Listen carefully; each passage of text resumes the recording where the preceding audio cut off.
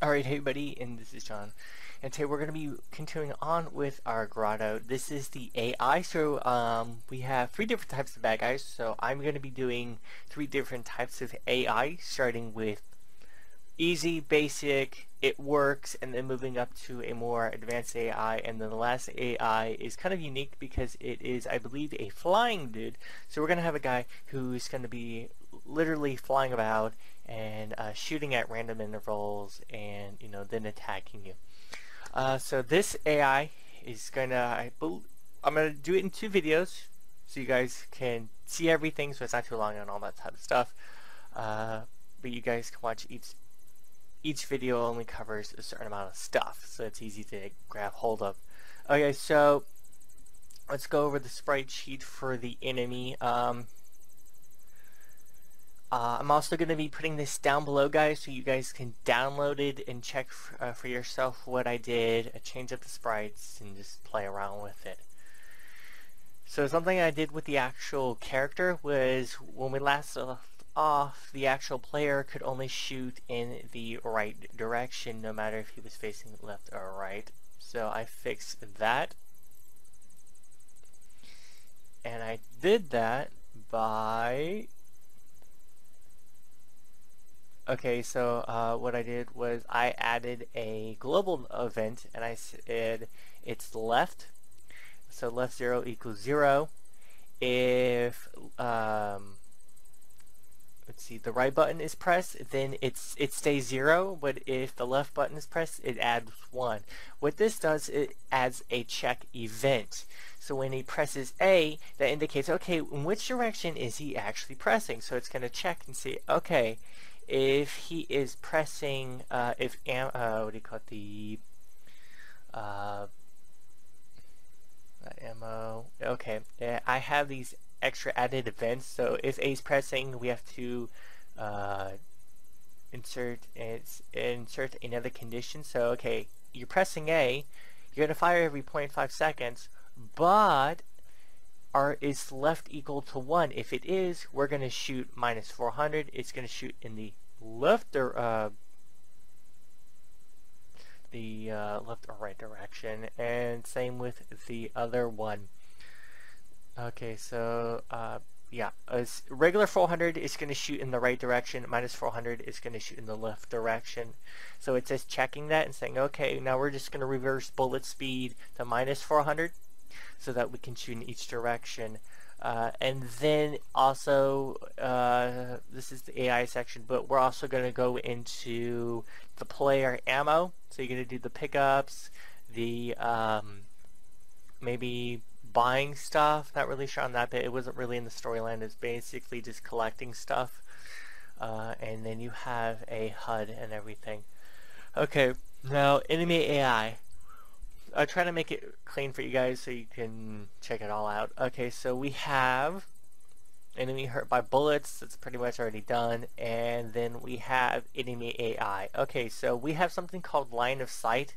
And you're going to literally just... I didn't put it on the character himself, because remember, he has to face left or right. So what I did was I added some base... I just inserted a basic sprite, and then I just colored it some bland colors. They're going to be invisible in the actual video game, but you want to see them.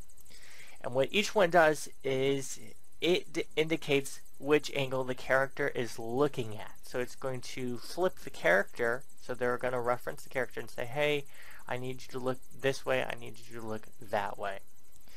So it has line of sight to player, set the monster mirrored, and on the other one it says has line of sight to the character, set mirrored. Now there's something you have to listen to, guys. Okay, you see this little arrow? It's pointing to the right, and this one's pointing to the left. You want that because that's where the cone is looking at. Think of this as his cone from his head, in this case, yeah, it's shooting out from the this section, and it's literally just looking. It's like on a top-down shooter. On his head, think of a cone coming out from his head. That's his line of sight. I really wish this engine had a random, basically, in Copper Cube, they have a random movement where he'll randomly move in a certain direction for so many seconds, pause there, do something, and then go something like this. They may have one. I'm looking for the forums for it.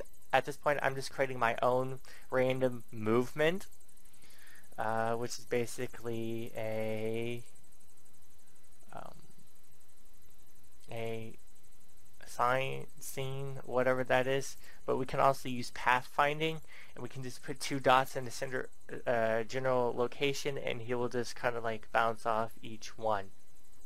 Also, we can add invisible little sprites, and he can be attracted to it, so he'll walk toward it, and then he'll rotate and then walk toward another character, the other block.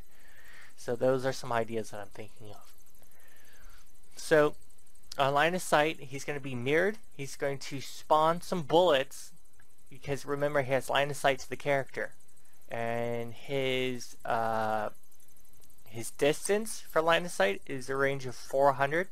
I'm actually going to minimize it to about 100 to 200. So we have 180. I need to move that to 90. Okay. So what happens is, and we're going to play this real quick so we can go over it, is I'm going to see, he now has line of sight of the character. Boom. Boom. And he has it for some distance, because remember, as long as he has line of sight, he's going to shoot. So, boom, he suddenly has line of sight. Now he doesn't. Now he does. Now he doesn't. Same over here.